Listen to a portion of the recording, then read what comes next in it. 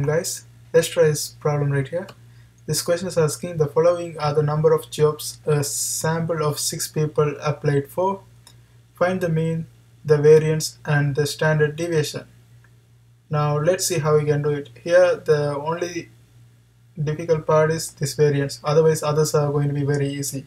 And we have to know the equation of this variance, that is going to be s square is equal to sigma xi minus x bar square divided by n minus 1. And here this xi is total addition of all these observations, and n is number of observations, and x bar is mean, and that's it, right? Now what we can do is, here the best way to do this kind of problem is to create a table and find all the values and finally solve for this one.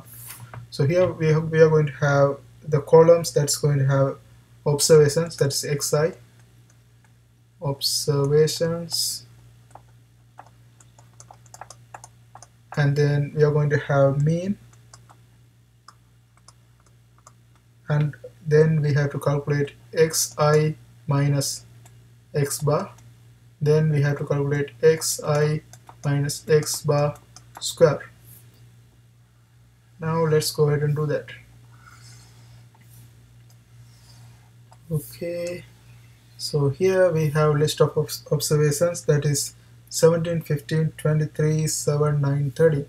So let's arrange them like this: 17, 15, 23, 7, 9, 30. Now we have to find out the mean.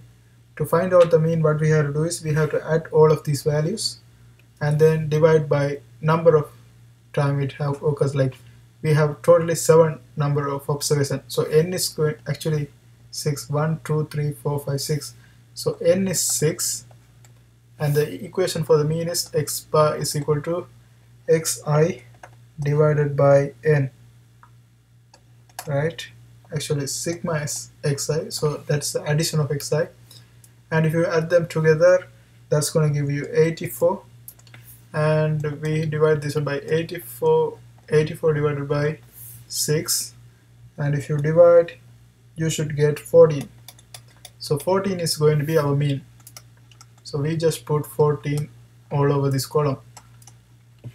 14, 14, 14, 14, and this is one of the question, mean, right? So we answered this one already.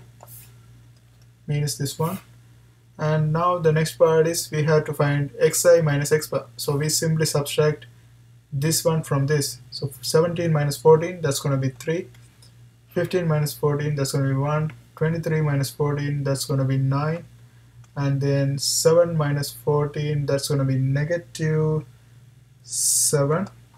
And 9 minus 14, that's going to be negative 5. And then 13 minus 14, that's going to be negative 1. And if you add them together, you should get 0. So this is a way to make sure you are calculating everything correct, right? Now after that, we have to square this one, and 3 square is going to be 9, 1 square is going to be 1, 9 square is going to be 81, and 7 square is going to be 49, and 5 square is going to be 25, negative 1 square is going to be just 1.